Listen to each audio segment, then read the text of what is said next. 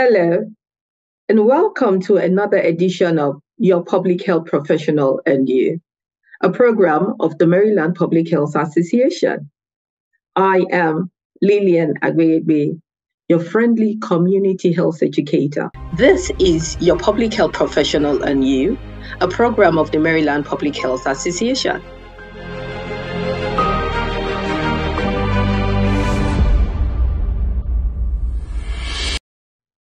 We have these conversations coming to you courtesy of the Maryland Public Health Association because the Maryland Public Health Association, a member of the American Public Health Association, is very vested in healthy Marylanders living in healthy communities.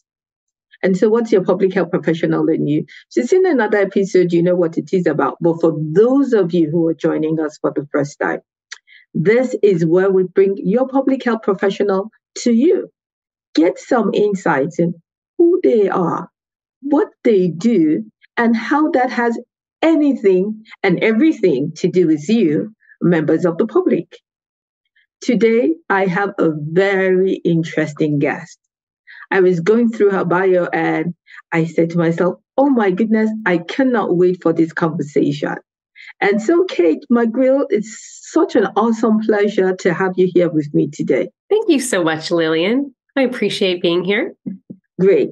Okay, let's get to know a little bit about you. If you just want to give us some background information about you before we go into the real discussion, let's get to meet you, Kate. Thank you so much. My name is Kate McGrail. My pronouns are she and her. I work for Suburban Hospital in Bethesda, a member of Johns Hopkins Medicine. I am in the Community Health and Wellness Department, where I serve as an advocate for community members so that they hopefully will never be in one of our beds. We want people to be healthy, safe, empowered, and really active members of the community. So we support programs and initiatives that help them make healthy decisions for themselves and for their families. Awesome. So when we hear hospitals, we think about people who are already sick, and that's where they go to seek for healthcare services. But public health is really, like you said, about making sure people don't need your services. What do you do to make sure the average Marylander doesn't have to need your services? Wonderful question. It's actually, what don't we do? Many of you will know, if you're in the public health field, you wear a lot of hats. But for my role in community health and wellness for Suburban Hospital, everything revolves around the community health needs assessment, which is a process that we conduct as a public health hospital every 3 years.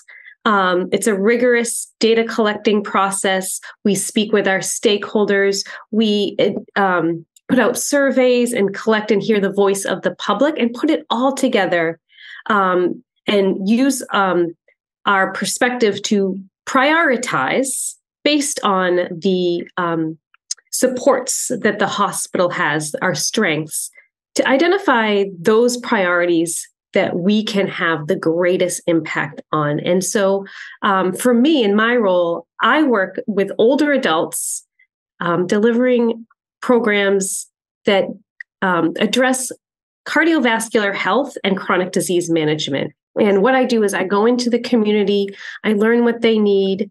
We deliver programs such as fitness, weekly cooking demonstrations, health education on topics that that have a lot of meaning to that specific population.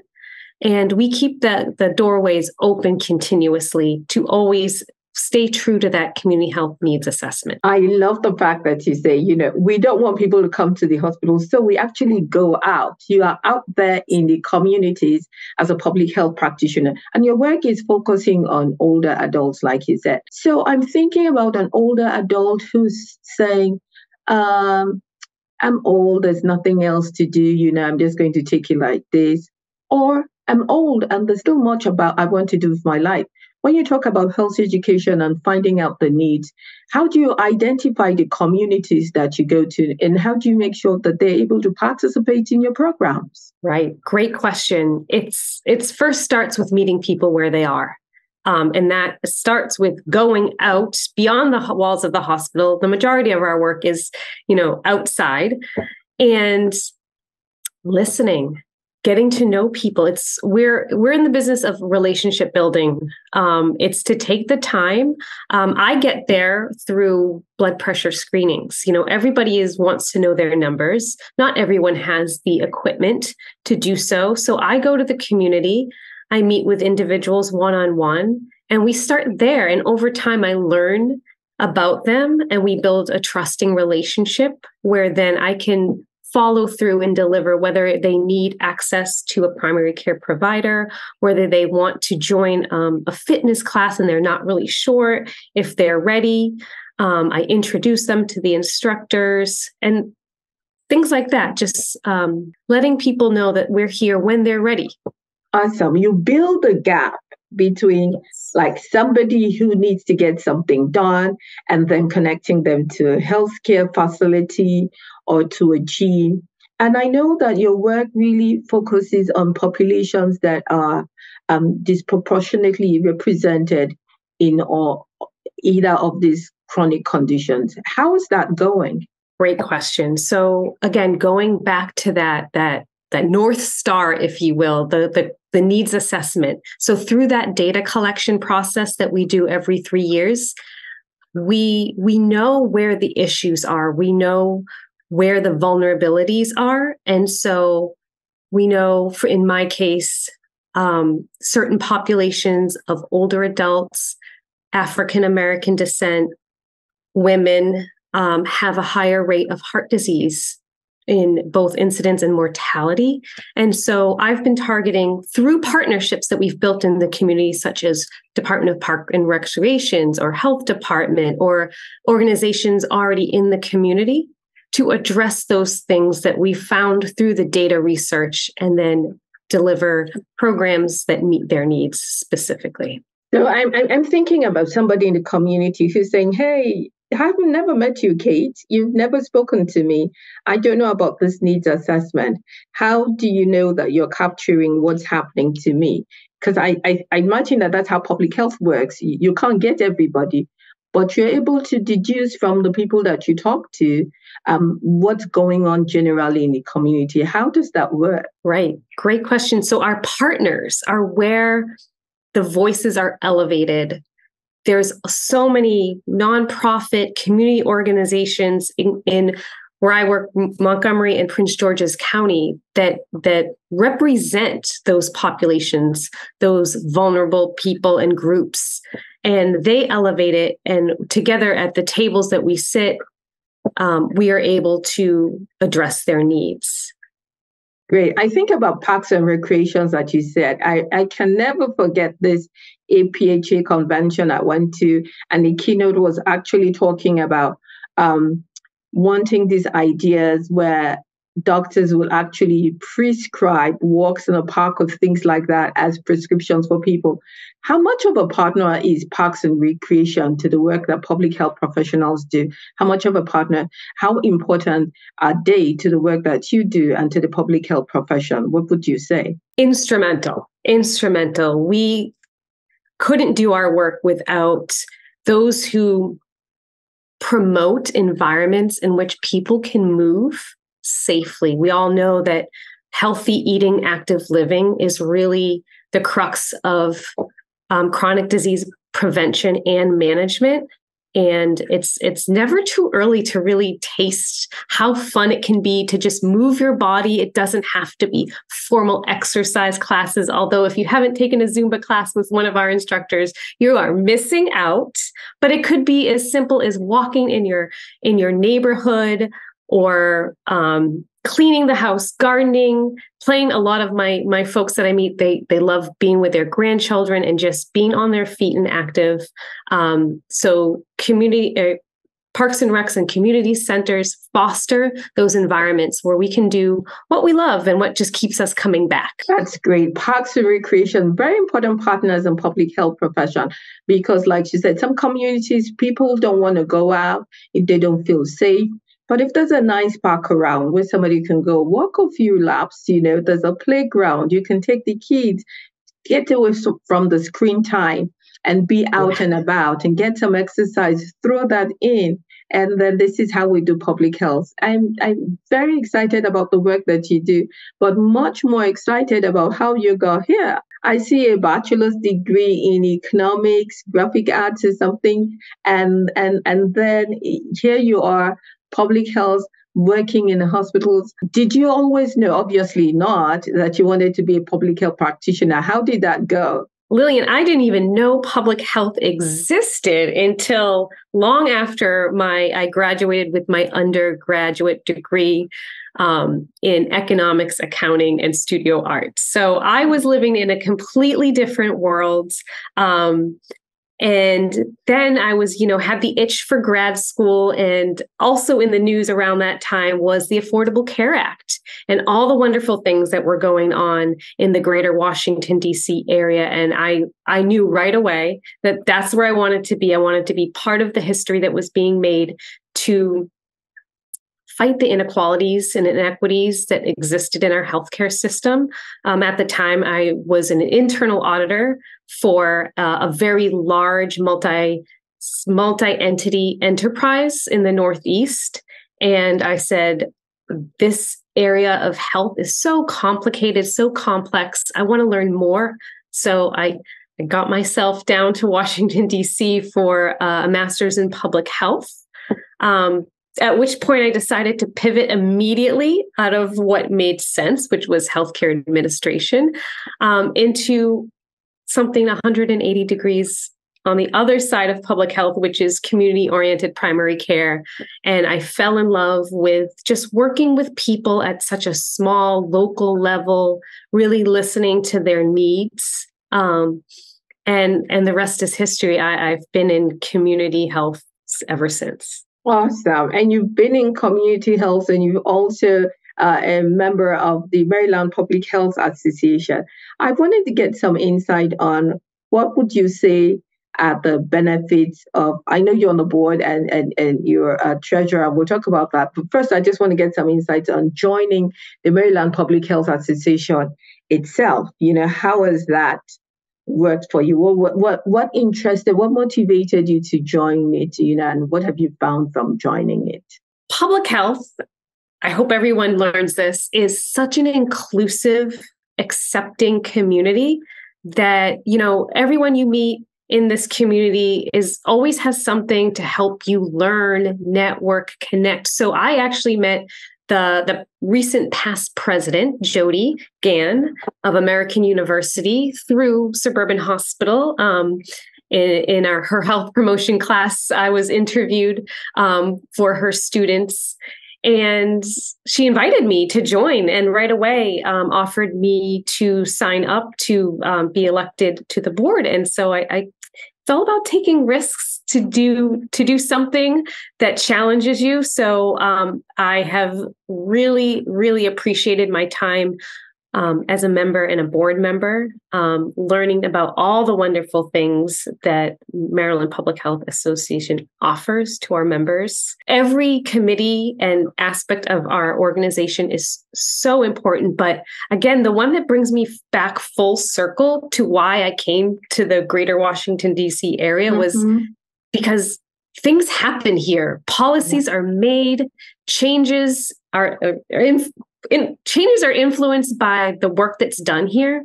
And so I really want to highlight today the amazing work our advocacy committee does to promote public health in the state of Maryland, and invite anyone who's curious about what that involves is to come and learn more. You'll have the opportunity to write testimony, to speak in front of elected officials and see changes made because of what we stand for, and to be part of that history and legacy we leave in Maryland.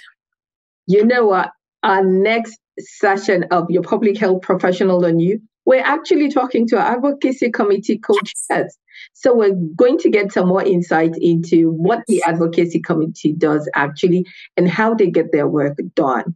That's and if you are sitting on the board as the treasurer of the association, you are a CPA, you're a public health professional, and some economics in there. How do you see all of that coming together. Is this a very, I imagine that this is a very small group. Have you run into a lot of public health professionals that are also CPAs? I'm the only one that I know of so far. So if you're out there, find me. But I was thinking about this question, and I see a lot of parallels with the role of the treasurer or being a certified public accountant in public health, because, we're in public health, we're taking care of people, we're making sure they're safe and protected and living up to their potential. And in my case, as the treasurer, I'm doing the same. It's just a financial asset. And I want to keep those assets safe. And then I want to use those assets intentionally and efficiently so that the programs and causes that MDPHA stands for can have, and we invest in, have a positive impact for our state and our communities. So, in public health, we do a lot of measurement and evaluation. So when I'm doing my bookkeeping and monthly reporting, that's the same. And of course, sustainability in public health programming is always forefront. And I want to leave this legacy of such a historic affiliate of the APHA better than I found it. So I take my role really seriously. I love that I have this background that can influence and elevate such a really strong and important organization. Oh my goodness. I don't even know the word to use, but your analogy, taking healthcare, caring for people to caring for money and making sure that you can do as much, just as we want to make sure that people can do as much. So I'm going to ask you to talk to somebody who's out there and somebody who's like you said, doesn't know public health exists, or may actually know public health exists, but maybe in another profession right now, and they're thinking, I'm never going to be able to cross over. How hard or easy is it to cross over? And what can be a motivation for somebody that's out there and sitting on the fence? Well, they say, the things worth doing are, have a challenge. So I will not say it was a very one-to-one switch. Mm-hmm. It did take some time and a lot of patience, but I kept going back to my undergraduate experience at a liberal arts and Jesuit school, where we were taught to think outside the box, creatively, questioning, and from multiple perspectives, as well as our motto, Jesuits' motto of men and women for others. So at the core of Kate McGrail is men and women for others and to think outside the box. And if that calls to you, regardless of your background, there's a place for you in public health. Again, going back to such an inclusive and supportive community, it will happen. And I think it did take time for the whole, financial niche to kind of find its way. Finally, in my role on the board of the MDPHA, but to transition into public health, it touches so many aspects of our life, whether it be public safety, finance, environment. So if there's something that calls to you, public health will find a place for you. Awesome. We always say that on your public health professional and you, that there's always somewhere for you to fit in. You can be an epidemiologist if you're into numbers. You can be a nutritionist. You can be a community health educator. You can be an advocate. You can be a biostatistician. Yes. Music and art therapy. I mean, I've been teaching seniors fitness as a substitute instructor if one of my instructors doesn't show up. So wow. There's always a place for you to be flexible, fun, creative, and have impact. And I think for me to transition out of the professional world of accounting and finance and into public health is just the perfect merger of using both your head and your heart together. And when those feel in balance for you, you've found a place in public health. H and H, your head and your heart, public health. I like that equation. Your head plus your heart. They just go public health or public health, whatever way. It can be a bi-directional equation, but whatever it is we're saying that public health works for you. We like to have these conversations, let the public get to know who public health professionals are, what they're doing. But we also want to talk to public health professionals who are in the state, who are not members of the Maryland Public Health Association. Like, what are you doing? And can you tell us if somebody is a practicing public health professional in the state of Maryland, not a member of the association, or a member of the association and not on any committee serving or doing something? I mean, what's the message? What do we stand to gain? What do people stand to gain by coming to the association? And how does the association benefit by having all of our colleagues come and join us? It opens doors. You have the opportunity to meet some really passionate, creative, dynamic individuals who represent really important causes across the state. And we support bringing them together to elevate their causes, their voices, to advocate, to make change. So yes, please, if you're a member, be more of an active member. If you're not a member, reach out and ask us questions so that we can support your journey as hopefully being a member of our organization. Great. I've always been a fan of the Affordable Care Act. Today, I have another reason to be pleased about the Affordable Care Act even more, because I now know that it is a motivating factor in getting Kate McGrail to become a public health practitioner. And so we have been talking to probably we don't know if you're out there, let us know and join MDPHA, but the only CPA that is also a public health practitioner, taking all the work and all her knowledge from practice from accounting to make sure that we're keeping our money safe, but also going out into the community and working with our seniors and really addressing those factors, even though she works in a hospital, and that's what public health is about. We don't want you to come. The hospitals are there to provide services if you do need them. But if we're able to prevent you from coming, that works for us just fine. Kate, are there any last words you want to share with our audience before we round up today? Reach out to us. Follow us on LinkedIn, Instagram, Facebook. Ask questions, come to our events, just engage. The doors are always open. You never know what opportunity is going to fall into your lap. That's how I got here myself. So please just reach out and engage with us. We are ready for you. We are ready for you. We are out here working for you, members of the community here in the state of Maryland, the Maryland Public Health Association, affiliated to the American Public Health Association. You can send us an email, getinfo@mdpha.org. You can check our website, www.mdpha.org. You can follow us, like Kate said, Facebook, Twitter, LinkedIn, Instagram, and come and connect with us. Because guess what? We are going to continue to prioritize Marylanders living healthy lives. You may not see us, but we are out here working for you. But we'd like to get to know you. We'd like you to get to know us. So keep watching your public health professional and you. Like I said earlier on, we're coming to you next episode, talking to our advocacy committee, because policies have to change for things to happen. Laws have to change for things to happen. And we're making sure that we're working with partners across the state to make things happen for the state of Maryland. My name is Lillian Agwegbe. I am your friendly community health educator. Glad to have brought you another episode of Your Public Health Professional and You, a program of the Maryland Public Health Association. I'd like to say thank you to my guest, Kate McGrail.